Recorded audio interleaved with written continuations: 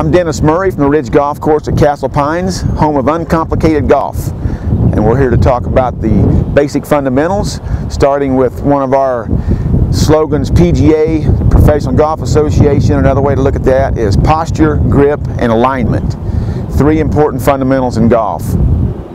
The posture has to do with staying in the same relative height position from the time you take the club back, from setup to the top, back to impact. Then once you come through the shot, you'll notice the head starts coming up and forward. Staying level will help you return the club back to the ball from where you started. That's the P in PGA. The G is for grip. The grip doesn't have to be perfect, but you need to have your hands on the club in a way that you can control the club head and the club face. Very important, the grip.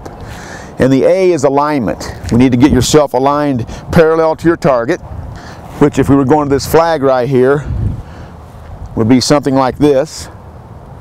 You need to have the ball positioned properly, which when the ball's on the ground, it should be just front of center.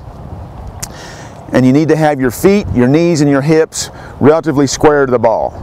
So there's your PGA. Posture, grip, alignment. Thanks for watching today. We hope you got something out of this, and if you need more information or would like to get some help with your game, please contact us again at the Ridge at Castle Pines, the home of uncomplicated golf. If not, find your local golf professional and get golf ready.